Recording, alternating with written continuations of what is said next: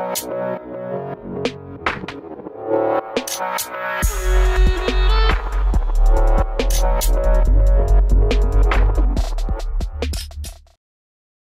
welcome to a new video on the Delphi murders. In this video, I will be sharing my thoughts and analysis on the recently disclosed affidavit concerning Ron Logan and his potential connection to the Delphi murders. Firstly, I will quickly go through the document in question, and then I will join you at the end to share my own thoughts and feelings. It's worth noting before we start this video that the victims Abigail Williams and Liberty German are referred to as AW and LG in the following transcript.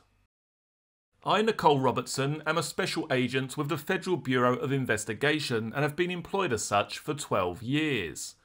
Prior to her employment as an FBI agent, Nicole Robertson was employed as a Sauk Village, Illinois police officer for approximately 6 years.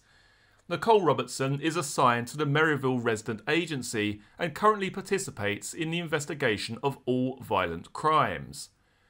Background. Point 1. On February the 13th, 2017, at approximately 1 p.m, juvenile victims, hereafter referred to as LG and AW, were taken to the Monon High Bridge Trail located in Delphi, Indiana. LG and AW were walking the trail in the area of County Road 300 North and 575 West near latitude 40, 35 degrees, 21.4 degrees, longitude 86, 38 degrees, 23.3 degrees at approximately 2:13 p.m, which was the time of last contact with LG and AW by cellular device. The victims were to be picked up by a family member at 3 p.m, and the victims never met with the family member. Approximately 5:30 p.m. was the last successful ping of the cellular phone by AT&T. The victims LG and AW were located deceased on February 14, 2017 at approximately 12:17 p.m. at the above listed latitude and longitude, having been the victims of murder. Section 2. A suspect has been developed of a white male wearing a blue jacket with a heavy physical build, wearing a cap and blue jeans. The development of this suspect was made by a 43-second video taken on LG's phone, where the suspect follows the victims as they are walking on the Monon High Bridge Trail. Near the end of the video, the suspect speaks to the victims saying, quote, "down the hill." It sounds as though he is directing the victims to leave the trail they were on and enter the wooded area below. No person has come forward and identified himself as the person who met the victims and made the statement in LG's video. Therefore, it is believed that person in LG's video participated in the killings. Images of the suspect have been broadcast on the news media since February 15, 2017 as a person of interest. Section 3. LG and AW are presumed to have made contact with the unknown male at approximately 2:13 p.m.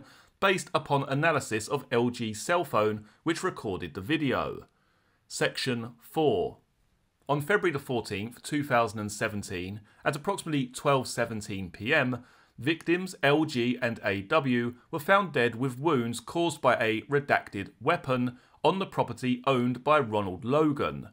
A large amount of blood was lost by the victims at the crime scene.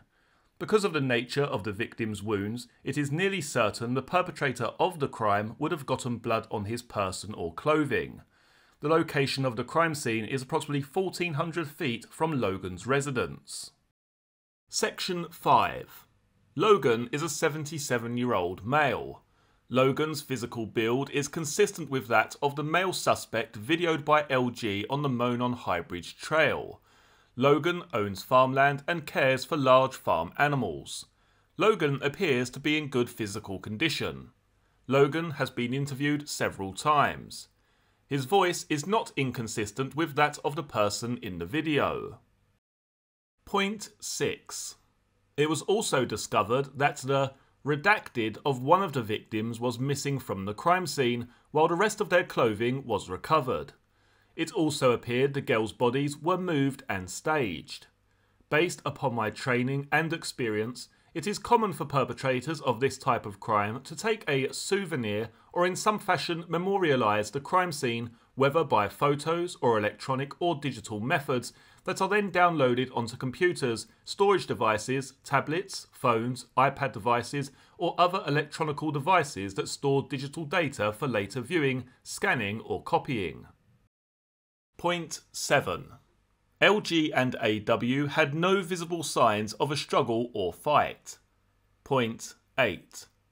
During the processing of the crime scene, investigators located unknown fibres and unidentified hairs which may later be used for comparison of similar fibres or hairs. Point 9. Logan owns numerous weapons, including handguns and knives, that were observed by LEOs during the execution of a search warrant that took place at his home on March 6, 2017. Logan's home was searched as a result of a probation violation. The search was limited to the discovery of firearms and included only his main residence. We now move on to section 10, where there is some talk of Ron Logan's cousin, who we will refer to as Male 1. On February 14, 2017, at approximately 9:20 AM, Logan contacted his cousin, Male 1. Logan asked Male 1 to tell the police that Male 1 came to Logan's home between 2 PM and 2:30 PM on February 13, 2017 to pick Logan up. Logan further told Male 1 to say that Male 1 drove Logan to an aquarium store in Lafayette, Indiana. Logan told Male 1 to say that they returned home to Logan's house between 5 and 5:30 PM. Point 11. On February 14, 2017, while requesting consent to search Logan's property, a law enforcement officer, known as a LEO, advised Logan that LEOs would not search his home unless evidence led LEOs to Logan's house. In that meeting, Logan told the LEO that he did not think evidence would lead them to that, but said, quote, "I don't know." Point 12. A receipt from Aquarium World in Lafayette, dated February 13, 2017, with a checkout time of 5:21 PM, was found in Logan's home on March 6, 2017, during a probation violation search. Logan resides approximately 22 miles from the store. It would take approximately 30 minutes to get to the store from Logan's home. Point 13. On March 6, 2017, during an interview with a LEO, Logan said he was picked up by Male 1 around 3 PM and taken straight to the aquarium store in Lafayette. In the March 6, 2017 interview, Logan said after he was done at the aquarium store, he was driven straight home. These statements were found to be factually false and intentionally designed to deceive LEOs. Point 14. On March 7, 2017, Male 1 was interviewed by a LEO.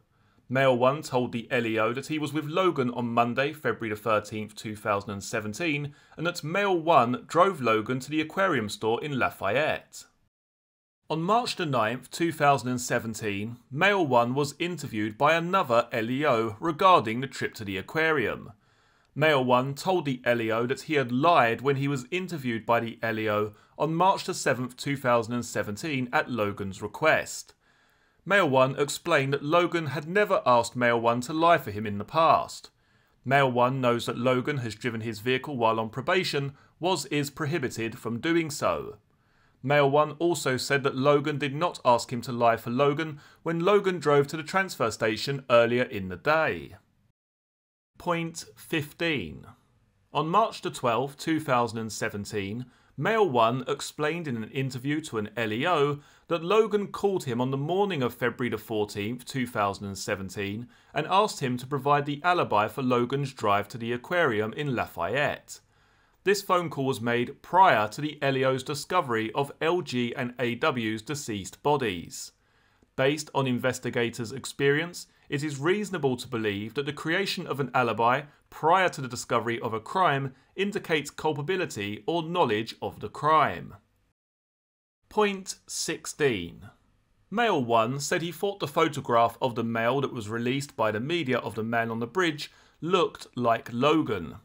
Point 17. Elios learned that Logan had driven on February the 13th, 2017 to the transfer station in Delphi, Indiana to drop off trash. Video from the transfer station shows Logan driving his white Ford pickup truck between 11:27 AM and 11:32 AM. The video from the transfer station appears to be off by 26 minutes, putting Logan at the transfer station from approximately 11:53 AM and 11:58 AM. Point 18. Logan did not ask Male 1 to provide an alibi for his drive to the transfer station on February 13, 2017. Logan only asked Male 1 to provide an alibi for a trip that would have occurred at the time of the apparent abduction of LG and AW. We now move on to past relationships concerning Ron Logan. The redacted names during this section will be referred to as Female 1. Section 19. On March 8, 2017, Female 1 was interviewed by Elios. Female 1 met Logan about 7 or 8 years ago. Female 1 was in a personal relationship with Logan for a couple of months and would stay with him in his home on the weekends. Female 1 left Logan after he became physically abusive. During her interview, Female 1 explained that Logan continued to stalk and harass her after their breakup. During their relationship, Logan had dragged Female 1 out of her car by her hair. Female 1 still fears Logan. Female 1 has not had contact with Logan in approximately 2 years. Female 1 told interviewers that Logan had told her in the past that he could kill her and no one would find her body.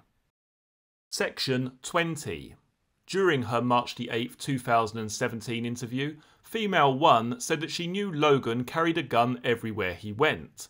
Female 1 knew that Logan would carry a gun in a fanny pack. Female 1 described Logan's fanny pack as one made out of a nicer material. Section 21. During her March 8, 2017 interview, Female 1 told Elios when she first saw the photograph of the man on the bridge, she thought the police were looking for Logan because she thought the photograph was Logan. Female 1 did not initially realise that the photograph was that of the suspect. Section 22. A call placed using Logan's cell phone produced cell tower data that shows Logan's cell phone appears to be in or around his property on February 13, 2017 at 2:09 PM. Although his exact location cannot be confirmed, the tower data shows that Logan's cell phone was in the Delphi area in the area of the Monon High Bridge Trail. Section 23. An analysis of Logan's cell phone data revealed a text message sent from his phone at 7:56 PM on February 13, 2017. Initial exam of this analysis indicates Logan's phone was likely outside of his residence and in the proximity of where LG and AW's bodies were located. Section 25. Logan met with Elios on or about February 17, 2017 while they were on his property. Logan was physically able to get up and down the hill from his home to the crime scene. Section 26. On March 14, 2017, Logan's former housemate, Female 2, was interviewed. Female 2 resided with Logan from about September 2016 through December of 2016. Female 2 was in a sexual relationship with Logan on and off for approximately 3 years. During the interview with Elios, Female 2 said that when she first learned that AW and LG were missing and then found dead near Logan's home, her initial thought was that Logan was involved. Female 2 said in her interview that she feared Logan and even previously told her baby's father if she ever ended up dead, Logan did it. Section 27. On March 14, 2017, Female 2 explained in her interview that Logan had been violent with her in the past. Female 2 explained that on July 4, 2016, while at Logan's home, Logan punched her in the face, knocking her down. Female 2 explained that she was drinking, but Logan was completely sober during the incident. Female 2 also explained that Logan was angry because she disrespected Logan while in Logan's home. Section 28. On February the 13th, 2017, LG's family began searching the area of the trail where LG and AW were initially dropped off, beginning shortly after 3 p.m. LG's family and other community members joined the search shortly thereafter. Carroll County Sheriff's Office was notified at approximately 5:30 p.m. that LG and AW were missing. Once the search for LG and AW began, no one reported seeing any person matching the description of the male on the bridge. Section 29. The FBI has established a database for the collection and organisation of tips provided by the public in this case. A search of the database has revealed 15 tips in which citizens both known and anonymous attributed the crime to Logan for various reasons. Section 30. Based on the above aforementioned facts, Logan was in the area at the time the crime occurred and that he provided false information about his activities during the crime to law enforcement, has a prior propensity for violence, employed others to assist in deceiving law enforcement, and plotted an alibi for a crime that had not yet been discovered. Okay, so what are my own personal thoughts and analysis on this document? Now, having listened to the narration of this document on the Murder Sheet podcast, I guess my initial thoughts and feelings when listening to this was, it does sound quite damning in a lot of places, albeit the vast majority of the evidence at this point is, I guess, circumstantial. The vibe I got was not a particularly good one. The first thing that came into my mind was, why is this man trying to obtain an alibi before the girls' bodies were discovered? Now, when looking into a case or a situation, I try and look at as many different perspectives as possible in the hope of offering a balanced viewpoint. So having such a strong feeling early on about this statement, about this sort of uneasiness regarding this desire to obtain an alibi, I decided to step back for one moment and actually put myself in the position of Ron Logan for one moment. Now, bearing in mind he's got this probation situation hanging over his head, he's been to the fish shop, he's been to the tropical fish shop that day. What I believe may have happened here is that at some point in time during the afternoon of February the 13th, the search party has been arranged, there's people there looking for the girls, someone has spoken to Ron Logan, and they've given him, I guess, a kind of a background of what has taken place. You know, the girls were supposed to be picked up at 3 o'clock. They haven't turned up. In his mind, he's going to be thinking, right, okay, the police are going to be coming to me. You know, this is right near my property. They're going to be asking, where was I from 3 o'clock? What am I going to say? I can't exactly say, well, bloody hell, I was driving my car. You know, I can't say that. What am I going to do? I certainly don't believe it's beyond the realms of possibility that someone approached Ron Logan and gave him, I guess, you know, a background as to what's taken place. The girls are supposed to be picked up just after 3 o'clock. They haven't showed up. Have you seen them? Could we check your land? He's going to be thinking, actually, I wasn't with anybody. I was driving my car. This could get me sent to prison. What am I going to do? Now, what also, I guess, lends a little bit more credibility to that, at least in my mind, is the fact that he hasn't tried to obtain an alibi that evening. Now, if you were involved in a murder, if you were, you know, a party to a murder or you committed murder, would you not be trying to arrange an alibi that very same day? Why would you wait until 9 a.m. the next morning before calling your cousin to try and, I guess, hash together some kind of alibi? Now, I'm not entirely sure when the search resumed on the 14th of February looking for the girls, but one would have to assume that this was pre-9 a.m. in the morning. So could it have been that Ron Logan has woken up in the morning the next day, there's people still searching, or the search has now resumed, he's actually thinking in his own mind, well, Christ, this isn't just a case that 2 girls have gone missing, they're going to be, you know, they're going to turn up, you know, safe and sound, this could be a little bit more serious. The police are surely going to be knocking on my door at any moment. Is that what provoked him to, I guess, arrange that alibi just after 9 a.m. in the morning? I would imagine that the search resumed once daylight hit, maybe 7, 8 o'clock in the morning, but I can't really find any data as to what time, as I say, the search resumed on the 14th of February. But to me, that's how I could see it playing out in terms of Logan panicking regarding the police coming over and asking for him to account for his whereabouts. Now, some people will say, rightly or wrongly so, why did he not arrange an alibi for the entirety of the day? Why only after 3 p.m? Why is that so important? Well, I guess that then links back to what we've just spoken about there, the fact that Logan may have heard some news that the girls were supposed to be picked up at 3 o'clock. He's thinking in his mind, the police are going to come over. They're going to ask me where I was from 3 o'clock onwards, or maybe 2:30. Maybe in his mind, that was the critical time period which the police would be interested in. They wouldn't be so interested what he was doing during the daytime.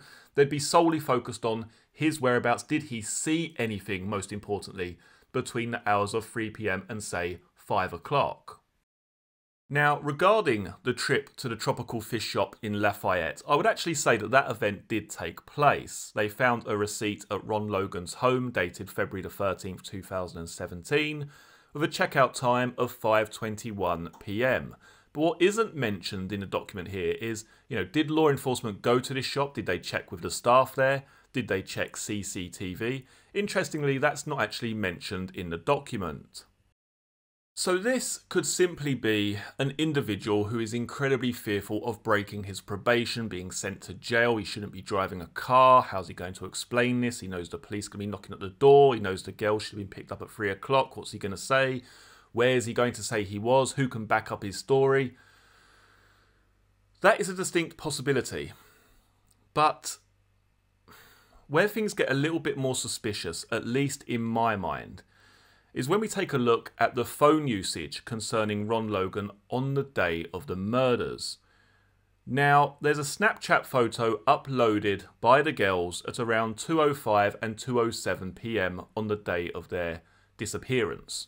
So they're on the bridge, they're walking across the bridge, there's a photograph of Abby which is taken. I believe that one is uploaded at around 2:07 p.m. Now, is it a coincidence that Ron Logan then makes a phone call just a couple of minutes later at 2:09 p.m? There's no discussion here in this document about who this call was to, what the telephone call entailed, what the telephone call was about. Is it just a pure coincidence here that these girls are spotted on the bridge? Ron Logan is using his phone, according to the document, in his residence or around his residence at that time period, 2:09 p.m. A little bit strange. Now, where this gets even more bizarre is the fact that 4 minutes after this telephone call is made by Ron Logan, we have the guy on the bridge approaching the girls, the video which was snapped on Liberty German's smartphone. Is that just a pure coincidence that 4 minutes after this telephone call from Ron Logan, the man is basically halfway or 3/4 of the way across the bridge approaching the girls? What I also find interesting is that in the photographs taken by the girls, this man does not appear anywhere. As I say, these photographs were taken around 2:05 to 2:07 p.m. Yet at 2:13 p.m, this guy approaching the girls is basically halfway or 3/4 of the way across the bridge, ready to approach. One thing that I will say regarding the Delphi murders is that the more and more that I look into this case, the more and more transcripts I read, the more and more I take a look at the crime scene and how this crime was committed, potentially, the more and more convinced I am that there's at least one person involved here. Even if you believe that Ron Logan is the man on the bridge, Ron Logan is the man who takes the girls across the creek, do you really believe that Ron Logan could kill those girls in such a fashion where they are basically left without defensive injury, without defensive wounds, no sign of fight, no sign of fleeing the scene or attempting to flee the scene? I just don't see that as possible. We're talking about a 70-year-old man here. Does that mean he's completely innocent, that he doesn't have any involvement at all in this crime? Of course it doesn't. And as I say, I'm actually quite torn in terms of what I'm reading here. Another aspect of this crime, which I've always struggled with, is the fact that we don't actually have anybody who's come forward and said, I saw a man walking along the trail, walking away from the trail, he was covered in blood, or he was soaking wet, etc, etc. Now, I can't really explain that. Now, some people have said, well, he had a shave, or he changed his clothes. Again, not really buying into that particular idea. For me, the idea of shaving yourself, I don't really see anyone thinking that up and actually considering it as a good idea.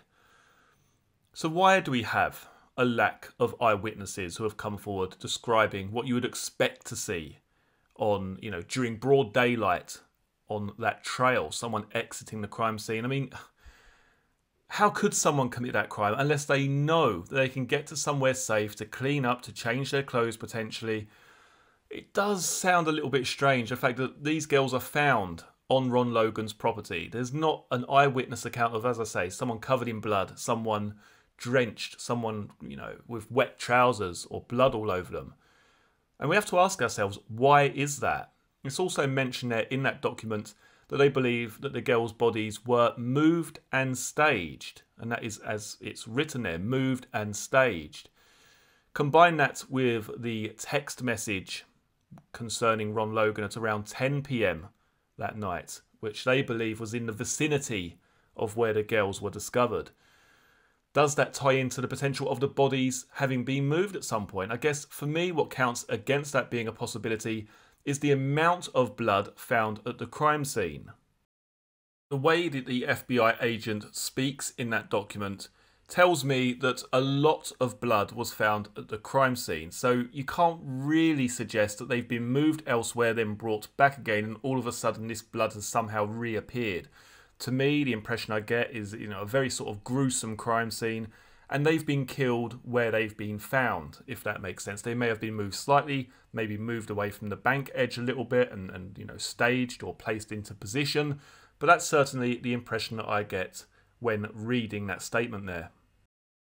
One final point to make before we close today's video is the usage of the word participated in the killings when referring to the man on the bridge. Now, as I discussed earlier in this video, I'm certainly of the belief that there's at least one individual concerned with this case, probably some sort of ring. That's my own, as I say, personal thoughts and feelings on that. But the usage of the word there, participated in the killings, as I say, gives me the impression that they're looking for more than one person. Surely, if they believe it was just the man on the bridge, just one individual concerned in these murders, they'd have used sort of terminology like responsible for the killings. But as I say, the usage of the word there, participated in the killings, tells me personally something different. Many thanks for joining me for today's video. Do feel free to leave your own thoughts and theories in the comments section below. I'll be sure to check those out. If you liked the video, please do give it a thumbs up and consider subscribing to the channel. And I look forward to seeing you all again in the next video. Take care. Cheers.